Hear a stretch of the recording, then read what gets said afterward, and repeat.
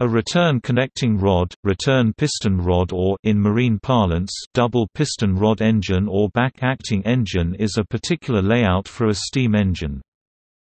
The key attribute of this layout is that the piston rod emerges from the cylinder to the crosshead, but the connecting rod then reverses direction and goes backwards to the crankshaft. This layout is compact, but has mechanical disadvantages. Return connecting rod engines were thus rarely used. The return connecting rod layout has two possible forms. The cylinder is between the crosshead and the crankshaft. This requires long connecting rods. To avoid unbalanced forces on the crosshead, these rods are usually paired and run either side of the cylinder. The crankshaft is between the crosshead and cylinder. This requires a paired piston rod or yoke, so as to pass around the crankshaft. Both horizontal and vertical arrangements have used the return connecting rod layout. Vertical return connecting rod engines used the original vertical layout, with the cylinder facing upwards to the crosshead.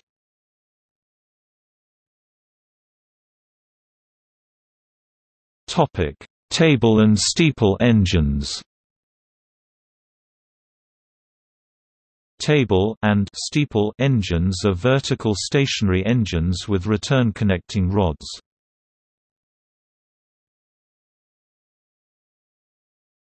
Topic: Table engines. Table engines place the cylinder above and between the crankshaft and the crosshead.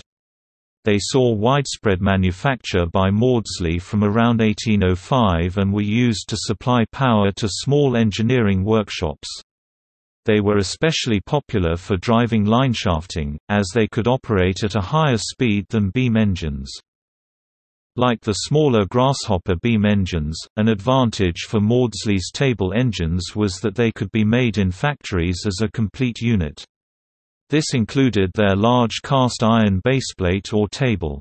Unlike horizontal engines and house-built beam engines, they did not require the construction of a large and carefully aligned masonry foundation at the engine's site.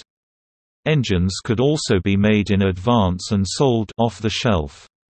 Although this had cost savings, it was mostly beneficial because it was quicker than commissioning the building of an engine and engine house to go with it.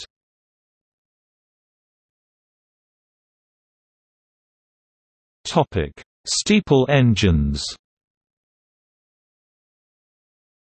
Steeple engines place the crankshaft above the cylinder, between it and the crosshead.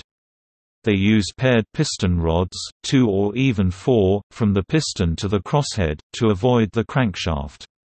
Another pattern used a triangular yoke on the single piston rod, allowing the crankshaft to pass through it. Steeple engines were mostly used as marine engines. Some American paddlewheel riverboats had especially large steeples that towered over their deckhouse.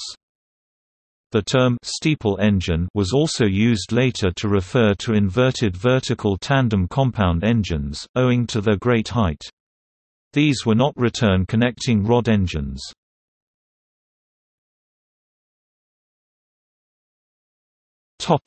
Locomotives. Trevithick's first high-pressure engines from 1801 onwards, including his locomotives, used the return connecting rod layout in both horizontal and vertical arrangements. The cylinders were embedded within the boiler, to avoid heat loss, and the short boiler also formed the frame of the engine. This made the return connecting rod a natural layout, with the crankshaft at the opposite end of the boiler from the crosshead. The paired connecting rods were relatively simple components, even though 2 were required. As they also allowed the crankshaft to use 2 simple overhung cranks on the ends of the shaft, rather than a complex forged crankshaft with an internal crank, this was also a valuable simplification.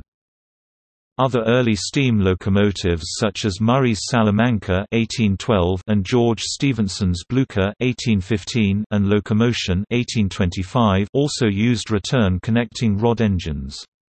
These all had heavy vertical cylinders set in tandem within the boiler barrel, driving through transverse crossheads above the locomotive, supported by swinging links.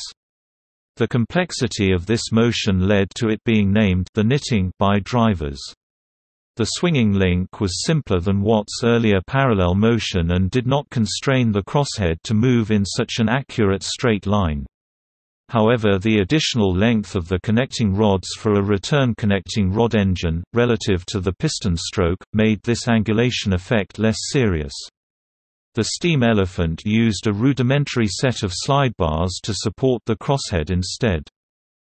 The use of a return connecting rod to a shaft beneath the boiler with overhung cranks also avoided the need for an internal crank. For Stephenson's designs, this crank axle would also have carried the locomotive's weight, not being merely a crankshaft, and so this avoided a particularly difficult piece of forging work. One of the last locomotives to use return connecting rods was Ericsson and Braithwaite's novelty at the Rainhill trials. Abandonment of return connecting rod design. Shedley's Puffing Billy, a contemporary of Blücher, avoided the return connecting rod in favor of a grasshopper beam. The cylinders were now mounted side by side, but were still large, heavy and mounted as an integral part of the boiler. Although a beam engine has a similar layout to a return connecting rod engine, in that the piston rod points in one direction and the connecting rod runs backwards from this, beam engines are not considered as return connecting rod engines. Stephenson's manager Hackworth's locomotive Royal George inverted the design to having the cylinders, still vertical, face downwards directly onto the crankshaft. By the time of Stephenson's rocket, particularly as the new fire tube boiler locomotives became lighter and faster, it was recognized that vertical cylinders caused hammer blow on the flimsy fishbelly rails of the time. Rocket was built with cylinders inclined at 45 degrees but was soon rebuilt to place them near horizontally. Since then, almost all steam locomotives have had their cylinders placed close to horizontal.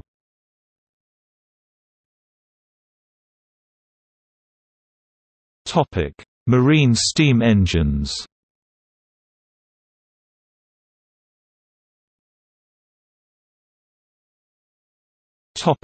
Paddle ships.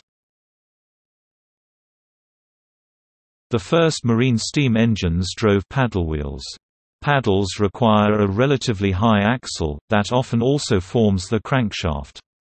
For stability, the main weight of the engine, i.e. its cylinder, is mounted low down.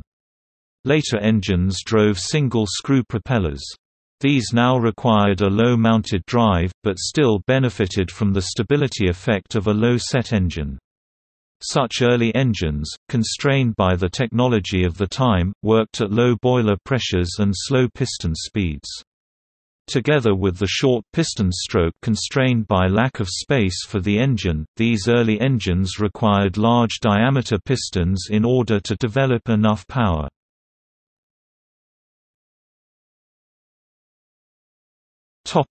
Crosshead engines. Crosshead, double crosshead or square engines were vertical engines analogous in layout to the table engine, with their cylinder above the crankshaft. The crosshead needed to be very wide, to allow the connecting rods to pass either side of the large cylinder, which in turn required a large supporting frame for the slidebars. They were popular for early American riverboats, and their large wooden A-frame crosshead supports were a distinctive feature. Larger engines became top-heavy, and so the design was replaced by steeple or walking beam engines.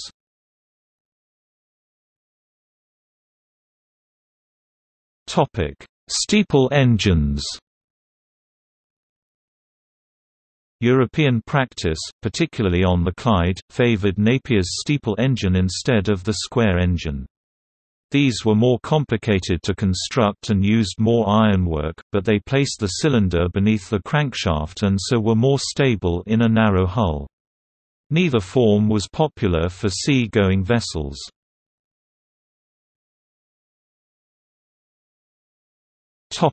Screw propulsion. In marine practice, the return connecting rod engine for screw propulsion was termed the back-acting US parlance or double piston rod engine.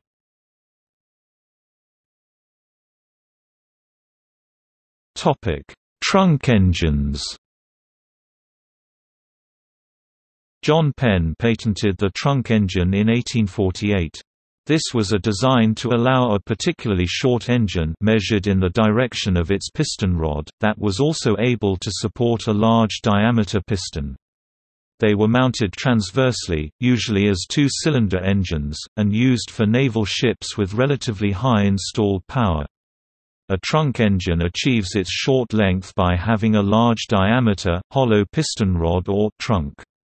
The gudgeon pin of the connecting rod is mounted inside this trunk, allowing the overall length of the two-man components, the piston rod and connecting rod, to be telescoped together. As the trunk must be large enough to allow for the angulation of the connecting rod as the crank rotates, this design is limited to large diameter engines. It was also found that as boiler pressure increased, the large diameter seal around the trunk was increasingly prone to leaking.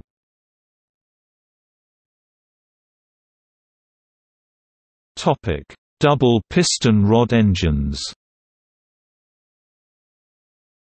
The trunk engine was largely replaced by the double piston rod engine. This was a return connecting rod engine, with the crankshaft between the crosshead and cylinder. 4 piston rods were used to pass around the crankshaft, both above and below, and also to each side of the crank, as the crank throw was wider than the vertical spacing of the piston rods. As most of these engines were parallel compounds, 2 piston rods would be taken from each of the HP and LP pistons. In some engines, double rods were used from the large LP cylinder and a single rod from the HP cylinder, with a yoke to pass around the crankshaft. Double piston rods could also be used from a simple engine, but these required an overhung gudgeon pin on the crosshead, so tended to be limited to smaller engines. An advantage of the double piston rod engine over the trunk was that both ends of the connecting rod were accessible for maintenance. One factor learned from naval use of horizontal cylinders was that, despite previous fears, there was little additional wear owing to the piston's weight resting on the cylinder. An Admiralty Committee of 1858 recommended strongly that older engine designs be abandoned in favor of rationalization on only 3 designs: the single piston rod engine, the most recognizable type today, the trunk engine, and the double piston rod. A later variant of the trunk engine revisited the return connecting rod layout as the vibrating lever or half-trunk engine. This was a paired engine with 2 short-stroke trunk engines facing outwards. Their connecting rods from the pistons led to upright vibrating levers that could rock back and forth. These levers rotated a short axle shaft with further levers on it that in turn drove another pair of connecting rods and a shared central crankshaft. These complex engines were the invention of the Swedish-American engineer John Ericsson and were little used outside these 2 countries.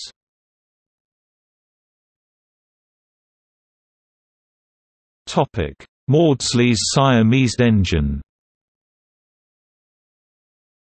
Other compact alternatives to the return connecting rod or trunk engines were Maudslay's Siamese engine and the rare annular piston engine.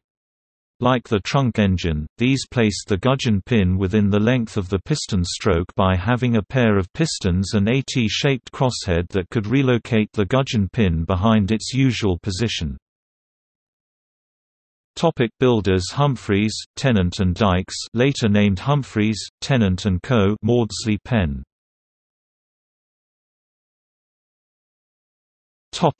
Directly coupled pumps and blowing engines. A blowing engine is a large stationary steam engine directly coupled to air pumping cylinders. They are used to provide the air blast for blast furnaces and other forms of smelter.